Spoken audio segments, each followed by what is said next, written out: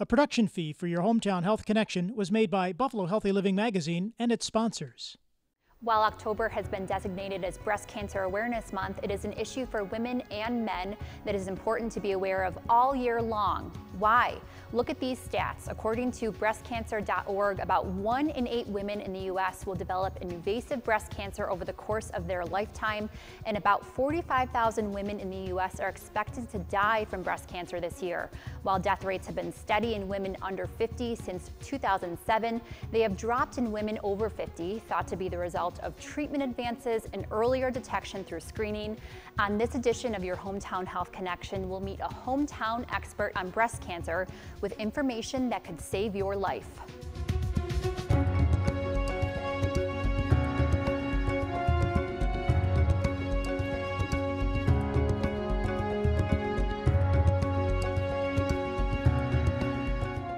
I am Kate Glaser. Welcome to the program. Joining us is Dr. Stuti Tambar. Dr. Tambar earned both her undergraduate and Doctor of Medicine degrees from the University of Buffalo, where she also completed her residency in the General Surgery Training Program. She completed her training with a specialization in treating malignant and benign breast disease from Georgetown University and focuses on screening and identifying high-risk patients who will benefit from surveillance. She is a fellow of the American College of Surgeons, a member of the American Society of Breast Surgeons, a recipient of the SMBS Naughton Award for Service, and a member of the Golden Key Honor Society. Dr. Tambar has numerous publications, and when she's not at work, she loves spending time with her husband and 3 children, cooking and running. Wow, you are so busy, Dr. Tambar. Thank you for joining us. Thank you so much for having me on today. Absolutely. So what is the most important thing that you want women watching to know about early detection, and how and why that saves lives? So the early detection of breast cancer is the most common reason that we are seeing patients who are diagnosed with 2 millimeter, 3 millimeter cancers who need minimum small surgery and quick treatments to finish their treatment plan. And we're adding to the surviving women with breast cancer. Late detection generally leads to higher staging, more aggressive breast cancer potentially, and needing more aggressive treatments. So we are just seeing better and better outcomes with early detection. So early detection versus late detection, what is the difference? I mean, I know that you said there's a difference in stages. How does someone know they're in early detection versus late detection? So the staging or locally advanced disease, as is identified usually in late stages, is the disease has already progressed on to their lymph nodes, and they generally require more aggressive chemotherapy, more aggressive treatment in general. But an early detected breast cancer, most women can skip chemotherapy, and it will be just a surgery and follow-up treatment that will finish off their treatment plan, and patients don't need any further treatments. Can you talk about the importance of breast self-exams here too, in its role in early detection? Self-breast exam is extremely important in that women perform it every month. We have seen so many patients who detect a lump in their breast between their screening mammograms, which is generally done once a year. Women younger than 40 who don't even qualify for screening mammograms find lumps on their own on self-breast exams. So it's extremely important that women know how to perform a breast exam and what to look for when they're performing it. So walk us through that. What should they be looking for? How does that actually work? And you said women under 40 should still be examining even though they're not going in for an actual exam in office. So they should be examining themselves. Can you walk us through how that kind of works and what you should be doing? Sure. For the self-breast exam, women need to know the landmarks, the boundaries of each breast, which starts all the way up from the clavicle, the bone up in the chest, down to the fold of the breast, from the midline and to the beginning of the armpit. Those are the 4 borders of a breast, and women need to examine every inch of that area. They should be watching for any changes in the skin, any nipple discharge, and make sure that any new findings like a new lump, a bump, a skin change that's not getting better despite treatment, a nipple discharge that is spontaneous, as in appears on its own and women are not doing anything to express it, are notified and followed up with their medical professional. so that they can be worked up and make sure they don't have breast cancer. There's also lymph node swelling in the armpit, which is extremely important. Women check on and make sure that if those are found, also need to be worked up. How often should they be checking themselves? Is it once a month? Is it something where they should be concerned if something pops up and call their doctor right away? What do you recommend? Absolutely. It's very important that it's checked every month. And it's for premenopausal women who are still having their periods, the optimal time is about a week to 10 days after they start their periods. And for postmenopausal women, they can really pick any day on the calendar since there's really no hormonal surges throughout the month. If any suspicious findings, they should notify their primary care or gynecologist and make sure that it's worked up right away. Wonderful. Is there more than one type of breast cancer? There are multiple types of tissue that make up a breast, so women do have risk of developing any of those cancers. The most common breast cancer, however, is of the milk duct. About 80% of all breast cancer are of milk duct. And can you talk more about staging and what that means and what the importance of staging is? Staging of breast cancer depends on the size of the actual tumor. If the cancer has already progressed to the lymph node, or if it's progressed anywhere beyond lymph nodes like the liver or the bones. Staging of more aggressive cancer is higher compared to their not so aggressive counterpart. For example, the size to size, a tumor which is highly aggressive, which we staged higher. And staging of the breast cancer directly correlates to the prognosis of the patient. And those patients with higher staging end up needing more aggressive treatment also, like chemotherapy, extensive radiation, and probably extensive surgery also. Okay, and let's talk about genetics and ethnicity as well. What role does that play in breast cancer, and who and what type of groups are most at risk for this? So overall, Caucasian female are at highest risk for developing breast cancer, but the research and surveys have also shown that African American females are at higher risk of developing more aggressive cancer and presenting with a higher stage of breast cancer. They also have the higher risk of mortality from breast cancer. So genetics does play a good role.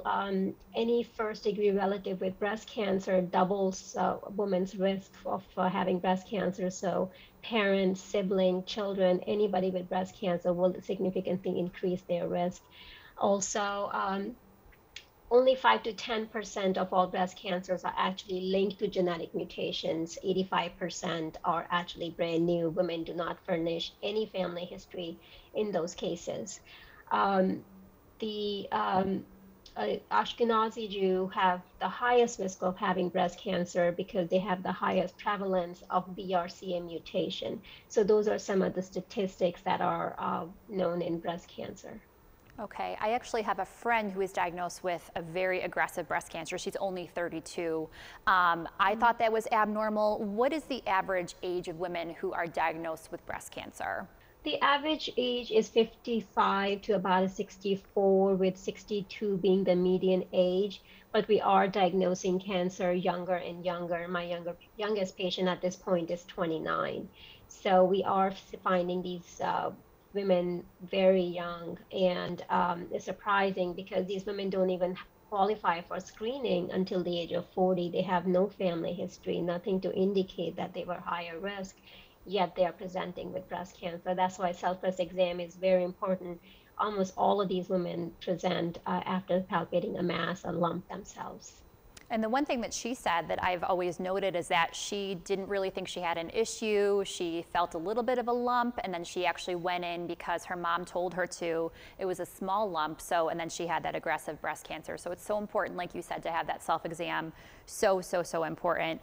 Can you talk about what we are learning about different age groups and what screening should begin to get mammograms and how often women should go in for a mammogram? So the first thing extremely important is for women to know what's their risk of breast cancer. Average risk women who have no personal or family history or risk factors of breast cancer should start screening at the age of 40, which should continue every year, once a year. For women who are high risk based on personal or family factors, they should start screening as early as 25 if they have genetic mutation, or 35 if they don't have genetic mutation. And they also qualify for a breast MRI annually in addition to mammogram.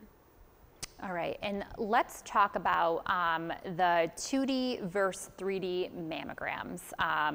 MRIs, ultrasounds, any other imaging methods that are used to detect breast cancer. Give us more knowledge on what you are looking into for that. So currently, the most common used technology for screening breast cancer is mammogram, ultrasounds. These are the screening tools we use on all average risk women. Women who have denser breast can add an ultrasound because the sensitivity of mammogram is a bit lower on those patients. But for postmenopausal women who don't have dense breasts, just a screening mammogram is enough. 3D mammogram has become a standard at this point for breast exam, and it basically takes multiple shots of the breast. Imagine taking 2 shots of the breast in compression, sideways and top, versus taking multiple shots all around the breast. So 3D has become a new standard, and 2Ds are basically being phased out at this point. Are there any new imaging technologies currently under development that you know of? There are a couple of new technology. There's positron emission mammography, which is basically like a PET scan where a sugar-based dye is injected, and any cancer cells are detected using a scan. This is still in the works, not really mainstream at this point, but this will be focused on just the breast. Something that's more upcoming is contrast enhanced mammogram, where an iodine contrast is injected just prior to a standard mammogram, and that enhances the breast tissue, and radiologists are able to identify even smaller, lightly abnormal mammograms. Many women are scared of mammograms because they hurt, or at least what I've heard. I've never had one myself because I am in that 30 age group, but talk about why women, even though it may cause some pain, why it's so important, like you said, to either have that detection and self-screening or go in for a mammogram. So usually it's not either or. Women should examine themselves and undergo screening mammograms every year. It's extremely important. I have had multiple myself. I'm in that 40 age group. So it's once a year. A lot of women I know, they have their friends who all go together to have their mammogram, and have had lunch afterward. It's like their little annual retreat. So this is extremely important. It's slightly painful, it is, but it's not something that should be prohibitive. It's just a simple test. I love that you said that women should make this sort of an annual trip where they go with their girlfriends, they have lunch. That's so, so important, because it's not just enjoyable. It gets you through that anxiety of going in for a mammogram. I love that. Thank you so much.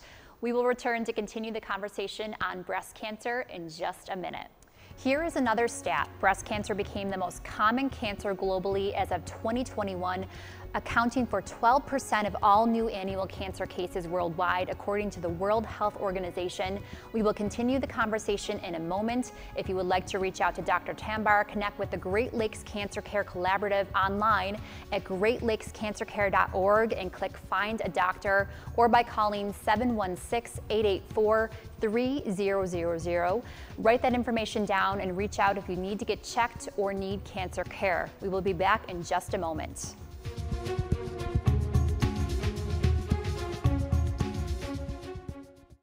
Buffalo Healthy Living Magazine is a free, full-color magazine distributed throughout Western New York. Now, more than ever, as we all want our families and friends to be safe and well, Buffalo Healthy Living Magazine is devoted to health, fitness, and nutrition for people of all ages. It's a great read and also has great recipes. Pick up Buffalo Healthy Living Magazine all over our hometown, or go online anytime at buffalohealthyliving.com.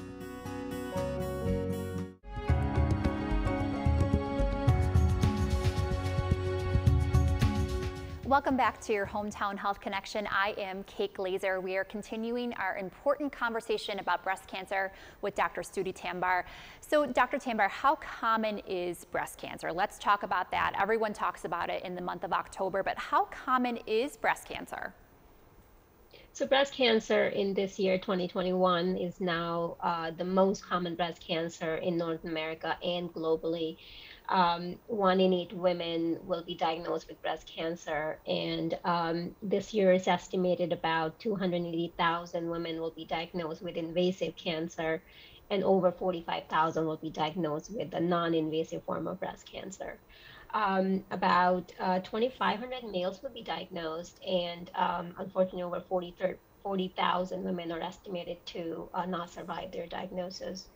Um, Breast cancer rate is one of the highest cancer rates, just after lung cancer. And the upside part is it's becoming very curable, very treatable, and we have 3.8 million women at this time who are breast cancer survivors. So what we hit earlier in the segment, the early detection, appropriate treatment, those are the key to adding more to those survivors. Invasive versus invasive, correct? Invasive versus invasive. Talk about that as well and what the difference is between those two categories. So it's invasive versus non-invasive breast cancer. Non-invasive breast cancer does not have the capability to go outside of the breast. It can locally grow and can continue to grow on, but it does not know how to travel. So the treatment for those are a little bit limited. Most women don't need chemo, just surgery, radiation. But the invasive cancer does has the knowledge and tendency to travel, and it will, if given enough time, travel into the lymph nodes and beyond into the bone and liver. So that's the key difference between the two. Okay, and you did talk about men getting breast cancer. That's somewhat of a misconception. Some men don't believe, or maybe some people don't believe, that men can have breast cancer. So talk more about that. And I know it's a lower number, but it's still important to know about that. Yes, it's very important for men to examine themselves too, because there's really no screening exam for men in terms of breast. So it's very important for men to be aware and examine themselves again on a monthly basis. It's not common, as you said, as we discussed, only 2,500 versus 280,000 women will be diagnosed with breast cancer. But I personally have treated 4 male breast cancer in my very short career so far. So it's not unknown, it's not rare, but it's certainly, thankfully, less common. But it's very important still for men to be treated. And these men who are diagnosed with breast cancer, they have 50% chance of having a genetic mutation as opposed to 5 to 10% of women. Okay, and what should men be looking for when they do that self-exam? For most common symptom that men will present with is a lump right behind the nipple. That's where, if any, all of the breast tissue is located, and that's where the breast cancer is. So it's very important just to be aware, and if any changes happen month to month, to keep an eye on it, inform their primary providers, and get worked up. You're so passionate. You can feel just how passionate you are for your career and saving lives here in Western New York. Can you tell us about a success story of a patient diagnosed early who is now in remission? Does anything come to mind that you could tell us about? There are just so many. Thankfully, we are doing great in this town in terms of early detection. We have patients who are in their 60s, 70s, going through annual mammograms, and the smallest cancer was 2 millimeters. It was, you couldn't feel it, couldn't see it, only found on a mammogram. Took out just a small area of the breast, and the patient received radiation, and they were done. They just received an endocrine treatment, which involves taking a pill every day to reduce their recurrence. So it's a very scary diagnosis when patients first receive it, to know they have breast cancer. But once we get them through the information and what the treatment actually entails, I think it already starts to put them at ease that they're not going to die from this. They're going to survive this. So we have to keep moving along with that, for all patients and all population to know that ignorance and not knowing what their breast has is not going to help, but to know, to empower themselves with knowledge and examine themselves, go for screening mammogram. That's what's truly is going to save lives. Absolutely. Does everyone diagnosed with breast cancer need chemo or radiation? Not everybody needs chemo, even radiation. Depends on the type of cancer and the type of surgery they end up going through. More aggressive cancer that have gone into the lymph nodes do end up requiring chemotherapy. And if the women have mastectomy, which is removing the entire breast, they can generally skip radiation. Um, we rarely do recommend mastectomy on specific patient, depending on the tumor size, location, if there's more than one tumor in the same breast. But for the most part, pretty much all women do qualify for just lumpectomy, which is removing just a small area of cancer and not the entire breast. When would a double mastectomy kind of come into play? I've heard of women going for that as well, even as a preventative. So when does that also come into play? So preventative mastectomies at this time are an option for women who have genetic mutation, more specifically the BRCA1 and BRCA2 mutations. Those are the only two women who currently qualify for a prophylactic or preventative mastectomies, because that's the only group that has shown to have benefit from removing breasts without having a cancer diagnosis. The rest of the population, even with high risk, we don't offer preventative mastectomies. For women who have genetic mutation, those are the ones that would need it. Okay. Is there any ongoing research right now on breast cancer that you are excited about? And if so, can you talk more about that? There's so much going on in breast cancer world research, just because of the generous donation in every state, every country. The one that we are looking at is always de-escalation of treatment and how safe that is for women. Make sure that we are not compromising their survival by reducing treatment. Just by example, all women several decades ago would have all of their lymph nodes removed from their armpit with a diagnosis of cancer.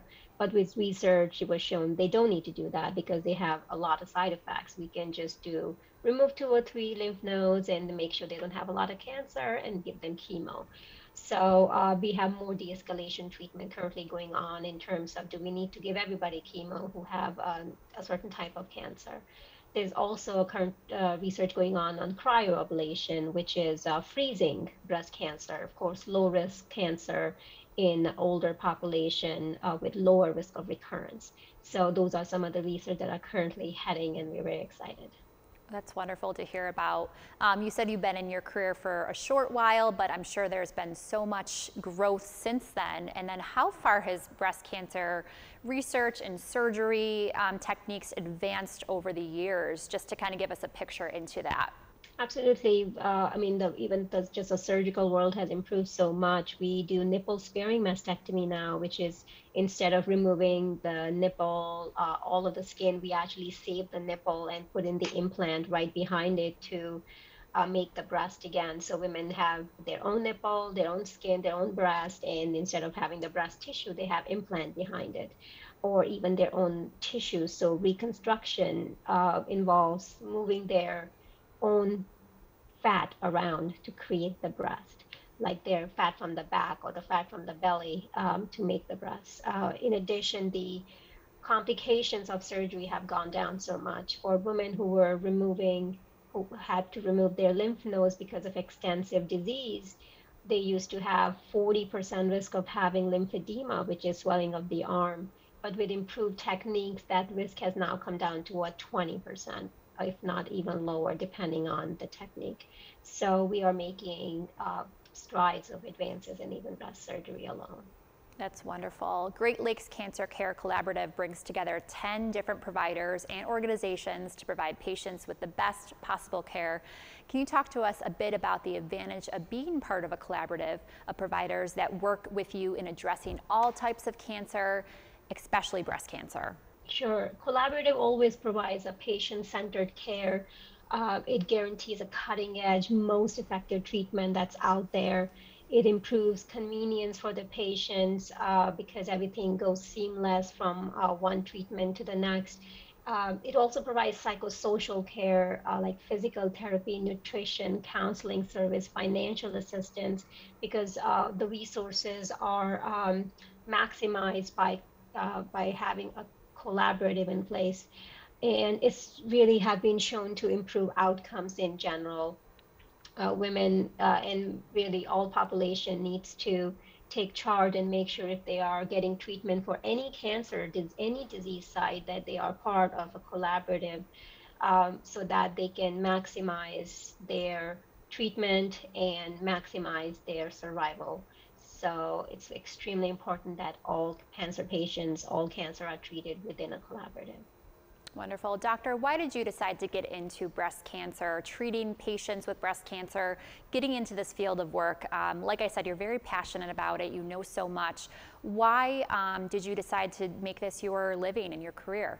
I came from a family where women's health wasn't a very big priority, so I wanted to make it my priority. I wanted to make sure women are empowered, that they are taken care of.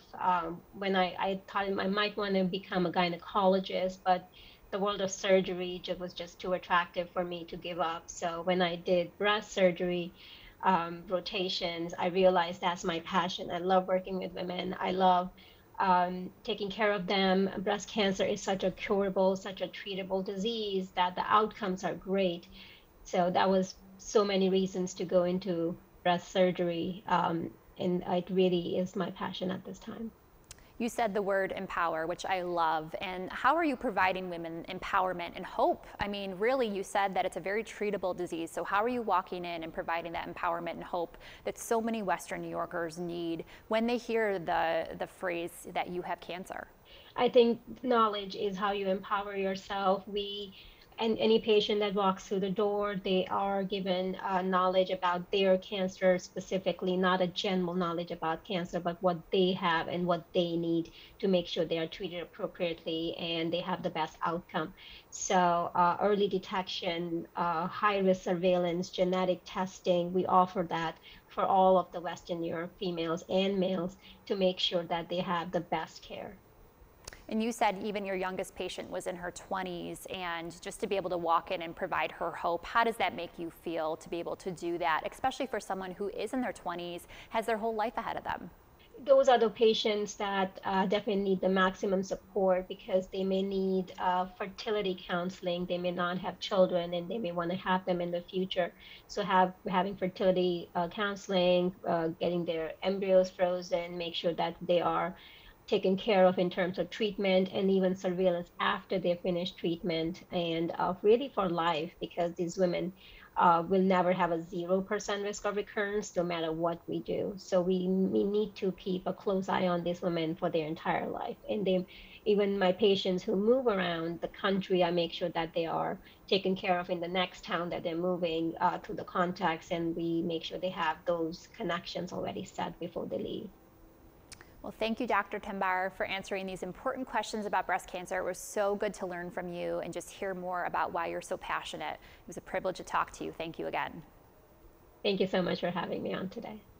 I am Kate Glaser. Breast cancer has impacted so many of us. Make sure you get checked. If you would like to reach out to Dr. Tambar, connect with the Great Lakes Cancer Care Collaborative online at greatlakescancercare.org and click Find a Doctor, or by calling 716-884-3000. Write that information down and reach out if you need to get checked or need cancer care. Stay safe and be well.